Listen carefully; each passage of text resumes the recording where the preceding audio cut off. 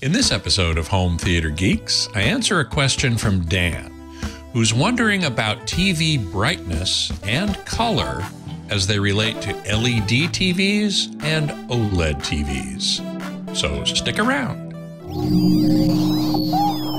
Podcasts you love. From people you trust. This is TWiT.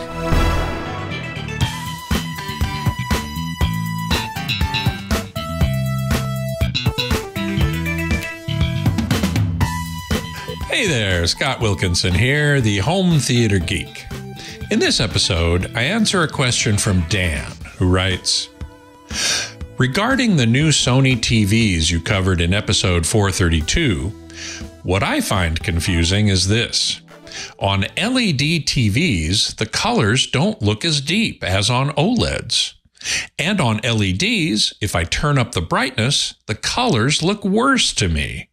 I don't mean only blacks, all colors look better on an OLED to me. I don't know if that's called saturation. How would making the Bravia 9 super bright make it look better? I have a 55-inch Sony X90L. I didn't get an OLED because I was afraid it wouldn't be bright enough. After getting this TV, I realized I can fit a 65-incher in my room. I'm considering getting a 65-inch Bravia 7 or 8, depending on how they look, and if the 8 is bright enough. I just don't understand how the brightness can help LED TVs. Well, Dan, these are interesting observations, and I'm going to help you understand what's going on here. Let's review the two technologies we're talking about. LED TVs, which are actually LCD TVs with LED backlights, use LEDs to shine light through an LCD shutter matrix. Then RGB color filters, one on each subpixel, a red, a green, or a blue, to form the image. Here you can see sort of the basic structure of an LED TV. Now, conventional LED backlights emit white light, while QLED or quantum dot LED TVs have backlights that emit blue light that then passes through a film infused with quantum dots that are green and red. So this is called quantum dot enhancement film. Here we first see a picture, a depiction of what I was talking about before, white LED passing through a diffuser sheet, the LCD matrix, the color filters, and finally the image. As we move along in this video little clip, we see a QDEF, quantum dot enhancement film, impregnated with red and green quantum dots, and the backlight is blue. And so the blue light shines through the QDEF film. Some of the quantum dots get hit with blue photons, and then they re-emit red or green, depending on their size, while some of the blue light passes straight through. It doesn't hit any quantum dots. So we get red, green, and blue, which, when combined, make white. That passes through the LCD panel that forms the picture, and then passes through color filters on each subpixel to form a color picture. So that's how LED TVs work. And there are two types, one that uses quantum dots and one that doesn't. And therein lies an important part of your observation. So let's take a look at OLED TVs. Conventional OLED TVs combine blue and yellow OLED material behind each subpixel, and blue plus yellow equals white. So the white light is passed from this material under each subpixel, behind each subpixel. It gets electrically stimulated directly, and it emits light. And the more stimulation, the brighter the light it emits. That light then passes through a red, green, or blue color filter. And in the case of conventional OLEDs, as you can see on the left of this diagram, there's also a fourth subpixel, which is called white, it's basically clear. It doesn't filter the light. It just lets the white light from the back of the subpixel pass straight through. So these sometimes are called WOLEDs or WRGB because they're red, green, blue, and white. Now, the quantum dot OLED, which is new as of a couple of years ago, use a blue OLED material behind each subpixel. And the red and green color filters are replaced with red and green quantum dot material, just like the enhancement film. But unlike the enhancement film, the quantum dots are packed so tightly that none of the blue light passes through the red or green subpixel material. All of the blue light gets converted to red in the red subpixel or green in the green subpixel. And the blue subpixel is clear and it lets the blue light through. So quantum dot OLED, QD OLED, does not have a white subpixel. So that's how those two technologies work, and we're going to talk about them again in a little bit. Now, most of the time when you see the range of colors that a TV can reproduce, it's shown or depicted as a color gamut, which is a triangle inside of this sort of horseshoe shape. The horseshoe shape is the range of colors that humans can perceive, but with their eyes. And the triangles are different subsets of that, which the TV or the display can reproduce. So you can see the yellow triangle is the HD TV color gamut. The middle triangle is what's called P3 or DCI, which is what most Ultra HD or 4K content uses. And the widest triangle, the biggest triangle, is Rec 2020, actually technically called BT 2020, which is the official gamut of high dynamic range. Now, here's the problem with this depiction. It only shows you the range of colors at one luminance level. So it doesn't tell you anything about what happens when the brightness goes up or down. For that, you need to look at what's called the color volume, which is a three-dimensional shape.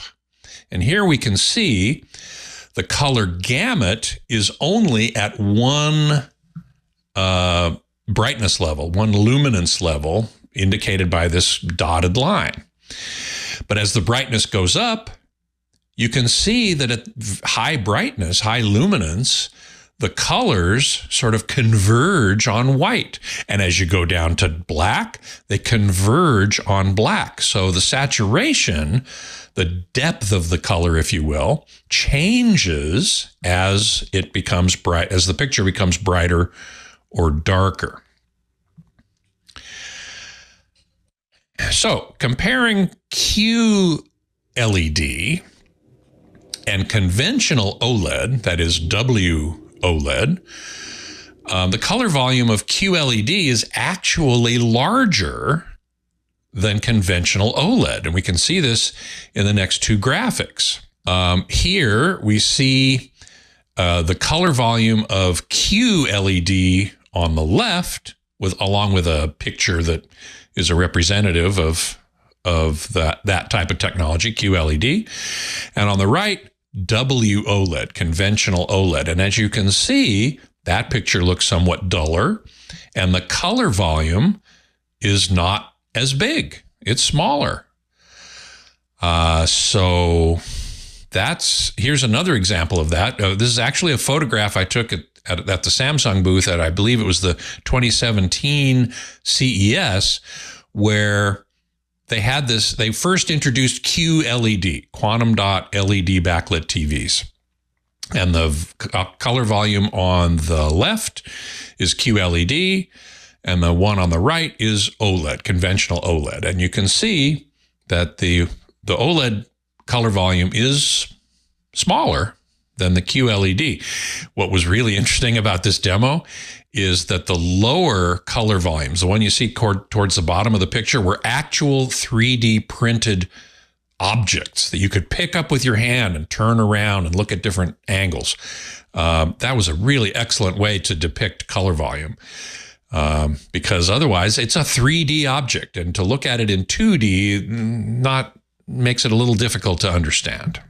Generally speaking, the reason that QLED has a greater color volume than conventional OLED is that white subpixel in conventional OLED. They put it in there in order to make OLED brighter. OLED inherently is less bright than LCD TV or LED backlit LCD TV. So they put a white subpixel in there to increase the brightness, but it also reduces the saturation as you get brighter.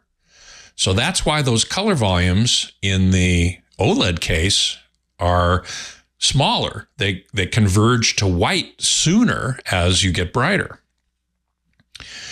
While the LED backlit LCD TVs don't have that white subpixel, and they can retain saturation higher at a higher luminance than the OLED can.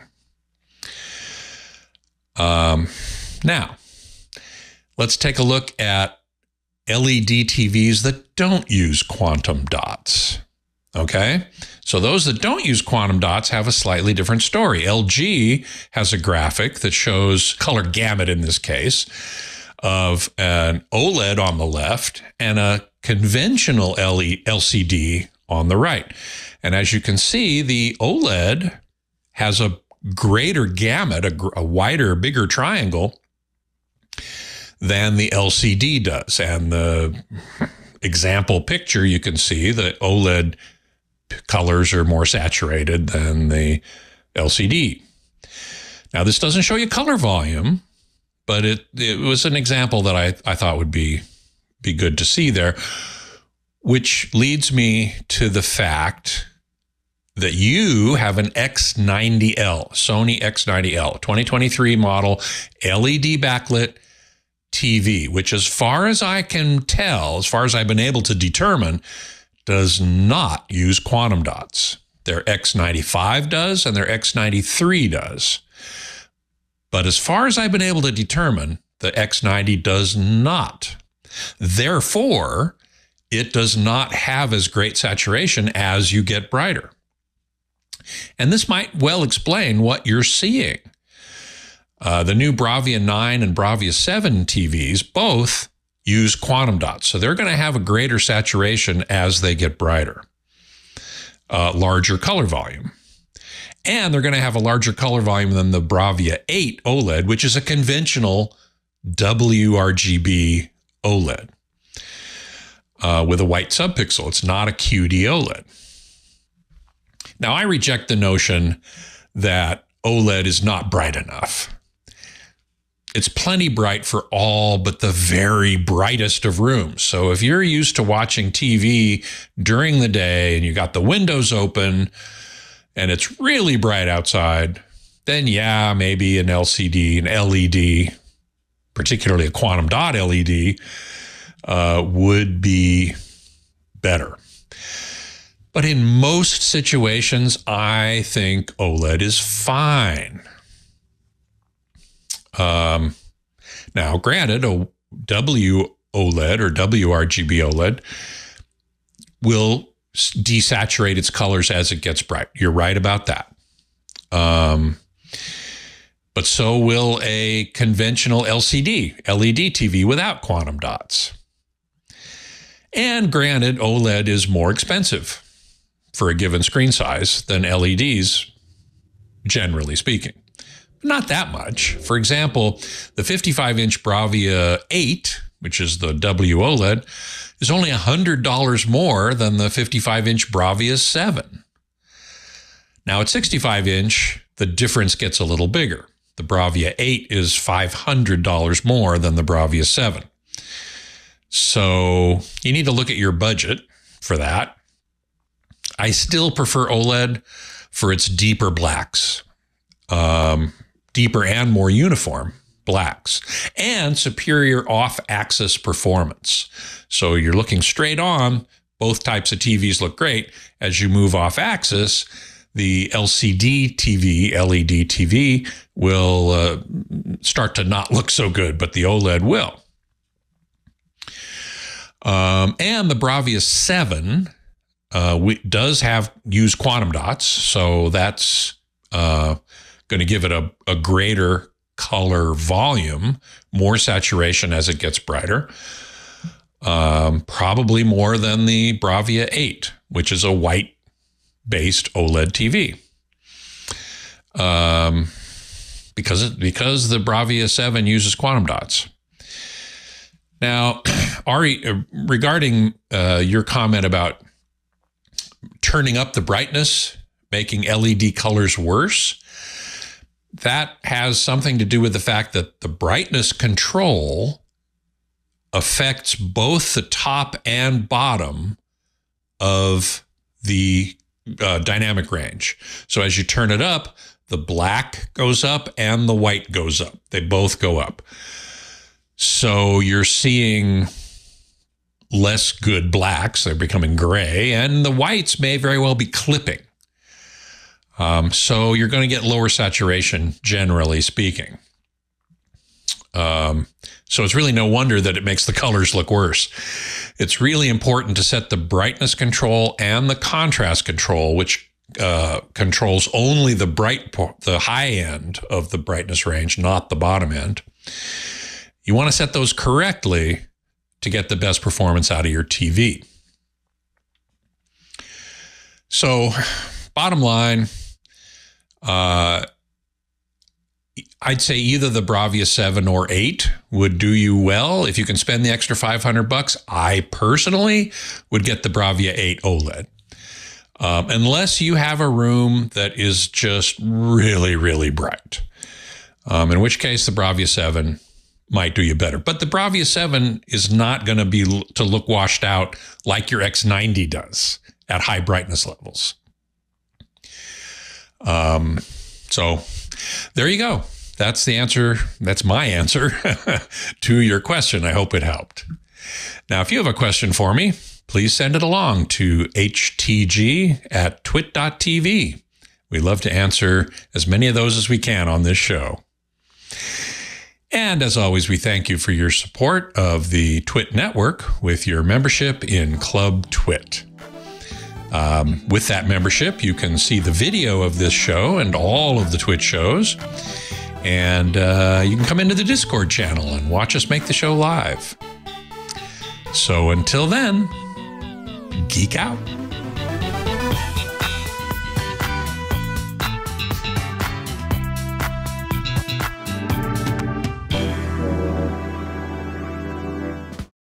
I did see a comment asking about your thoughts on the Bravia 9, but... Oh, Reststream Bot. What is your opinion of the new Bravia 9? Well, I haven't seen it myself yet. I hope to soon. Its claim to fame is a peak brightness of 4,000 nits. And the biggest importance of that is that movies on UHD Blu-ray are mastered to a peak brightness typically of 1,000 or 2,000 nits, but sometimes 4,000 nits. One example of that is The Meg, which I happen to be on the soundtrack of, interestingly enough, but that's another story. So a movie like The Meg is mastered to a peak brightness of 4,000 nits. If you have a TV that can do 4,000 nits, then you don't need to do any tone mapping. So a TV that can't do 4,000 nits, if you play The Meg on it, as the brightness gets higher, the luminance gets higher, you need at some point to roll it off because the TV can't go to 4,000 nits. So something above whatever the TV's maximum is going to have to get rolled off. If your TV does do it, like the Bravia 9 and not very many others, you can go all the way to the peak of a movie like The Meg and not have to roll it off. So that's the big advantage there.